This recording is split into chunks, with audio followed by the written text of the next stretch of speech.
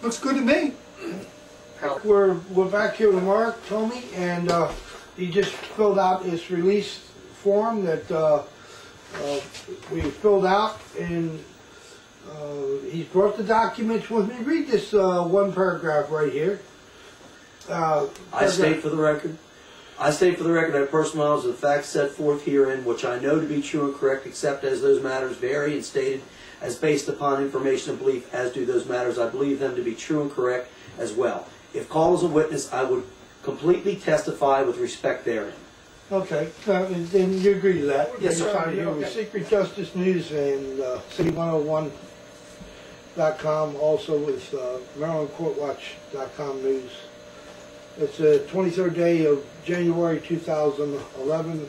Up here in Cecil County, Maryland, with a group of victims of the Cecil County judicial system and bank system, which they're each going to tell their individual stories. Just as a follow-up,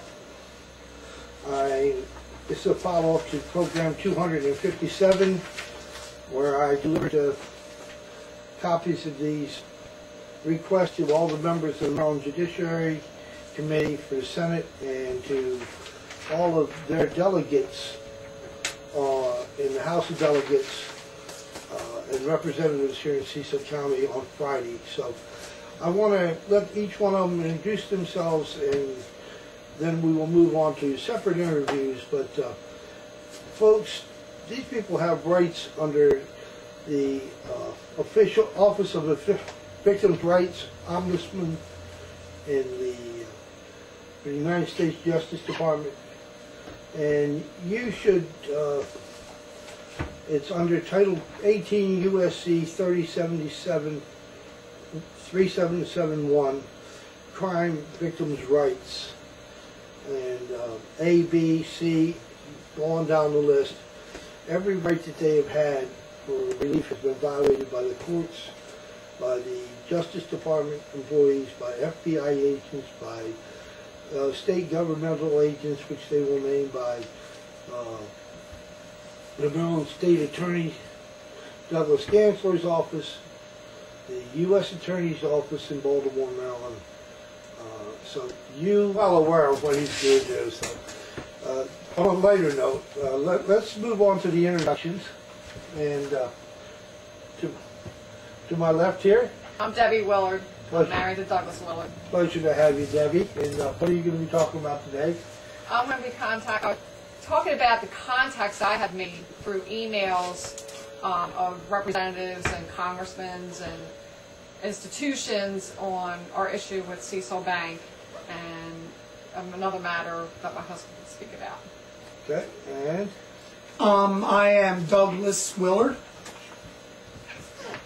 and I am actually going to describe the situation in Cecil County with regards to illegal gambling and the relationship with illegal gambling and Cecil Bank.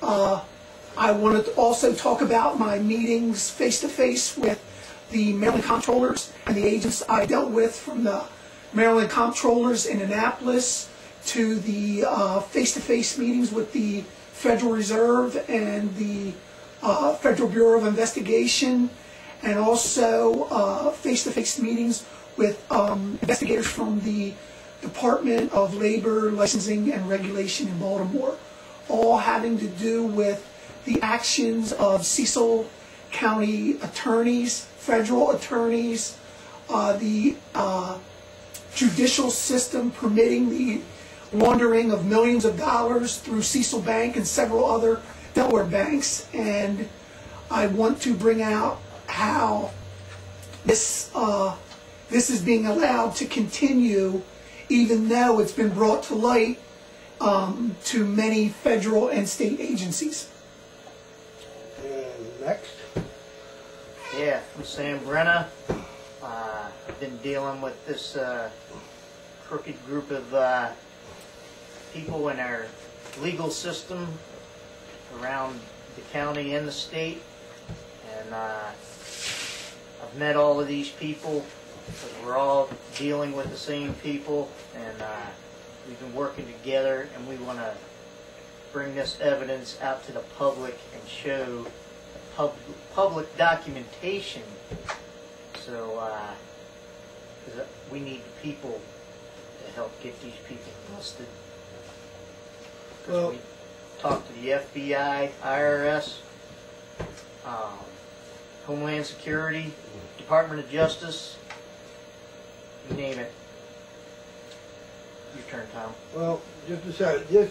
If you want to follow up on Sam's stories, the previous interviews are on secretjustice.com, programs 111 through 114.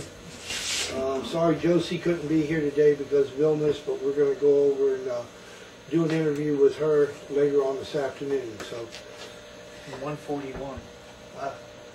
Interview at my shop, 141. and also a follow-up interview at program 141 at secretjustice.com. I'm Thomas Armour, and I'm here to talk about the fraud that put on me on my farm. I had to file bankruptcy on account of the fraud they've done. Thank you. Okay. Well, we'll be right back and follow this up on the one-on-one interviews. And who will go first? You have to lose the glasses, young man. People don't trust people with sunglasses.